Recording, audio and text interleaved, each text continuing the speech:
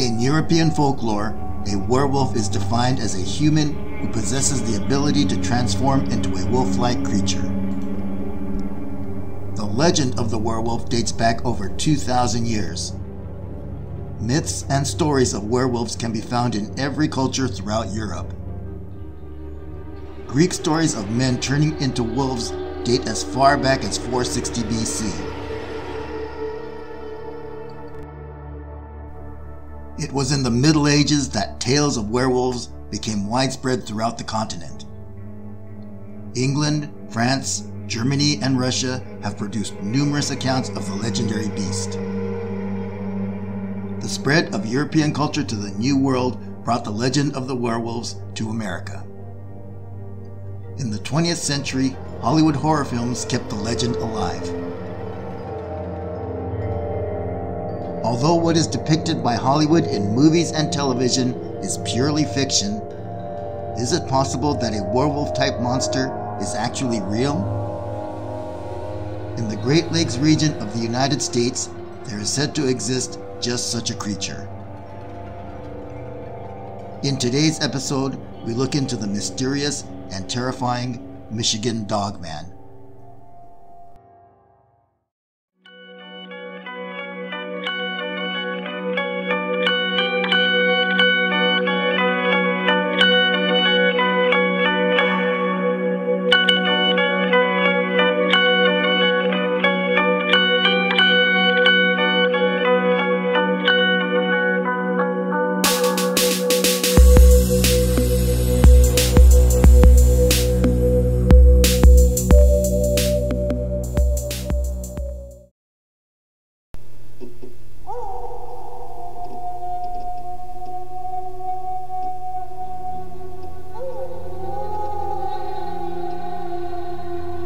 The first recorded account of the Michigan Dogman occurred in Wexford County, Michigan in 1887. Two lumberjacks reported seeing a tall, bipedal creature covered in hair with the head of a dog and the body of a man. In 1937, Robert Fortney was camping next to the Muskegon River near the town of Paris, Michigan.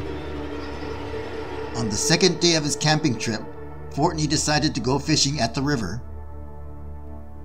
As he was setting up his gear, Fortney spotted a group of wild dogs walking along the bank about 150 yards away.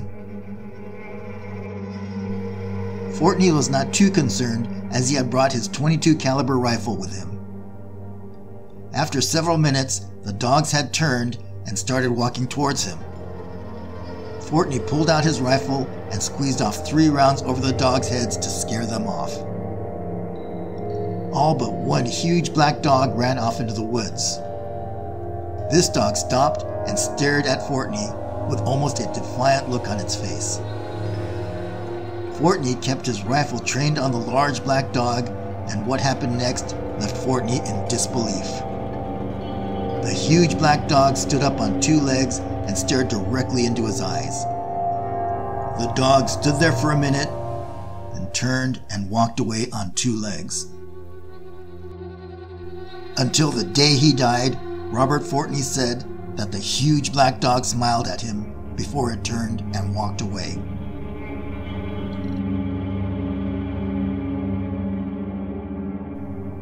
In 1961, a night watchman working in Big Rapids, Michigan, snapped this photo. The picture has never been explained, but is said to be an image of the Michigan Dogman. Many similar accounts have been reported in the neighboring states of Wisconsin and Illinois. In the state of Wisconsin, the creature is often referred to as the Beast of Bray Road. In 2006, Steve Kruger was working for the Wisconsin Department of Highways. His job was to pick up animal carcasses along the sides of the roads. One evening, Steve came across a deer carcass which was lying along the side of Bray Road. He picked up the deer and placed it on the tailgate of his pickup. As he was sitting in the cab of his truck filling out the paperwork, Steve felt the truck shaking. At first he thought it was the wind and ignored it. but when the truck shook again, Steve turned to look into the bed of his truck and he could not believe his eyes. Standing in the bed of the pickup was a huge creature around 7 feet tall with the head of a wolf and the hair-covered body of a man. The creature was interested in the deer carcass, but when Steve turned his flashlight on the creature, it turned its head and looked directly at Steve. At this point, Steve panicked and drove off as fast as he could, allowing the deer carcass and the creature to roll out the back of the pickup. Defense attorney Terry Williams once stated that a former district attorney of Walworth County confided in him that the former DA had witnessed seeing the creature while driving alone on Bray Road. One witness claimed that while driving on Bray Road one foggy night, she reportedly struck something with her car as it crossed the road. When she got out of the car to see what she had hit, the witness reported that a large wolf-like creature with red eyes chased her back into the car. She quickly drove off as the creature left claw marks and scratches on the side of her vehicle. A witness driving on Bray Road during daylight hours reported seeing the creature giving chase to a deer. Upon examining the area of the sighting, large wolf-like footprints were found. Another witness reported that while driving down Bray Road one night, he observed a large wolf-like creature eating a deer which had been struck by a car on the side of the road. The creature reportedly ran off into the woods as his car approached. Existence of the Dogman was not well known outside of the Michigan area until Steve Cook, who was working as a disc jockey at radio station WTCM in Traverse City, Michigan, recorded a song titled "The Legend." The song was based on myths and legends from across North America, including the Michigan Dogman. After airing the song, the station received hundreds of calls from people claiming to have witnessed the creature.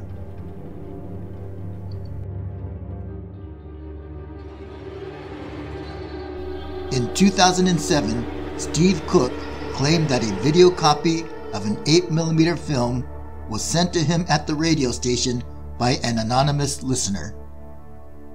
The listener claims to have found this 8mm film at an estate sale near his home in the Lower Peninsula area of Michigan. The film was contained in a metal canister labeled Gable Case, number MP041177-1. The film has since been known as the Gable film. Some have claimed that this video confirms the existence of the Michigan Dogman. This 3.5-minute grainy video starts out rather mundane with scenes of a man riding a snowmobile, shots of a dog, and a man chopping wood. At the end of the video, however, a canine-like creature can be seen charging the camera.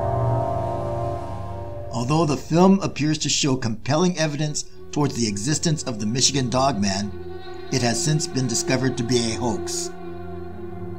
Nonetheless, the video has sparked conversation on the subject and did a great deal to advance awareness on stories surrounding this topic.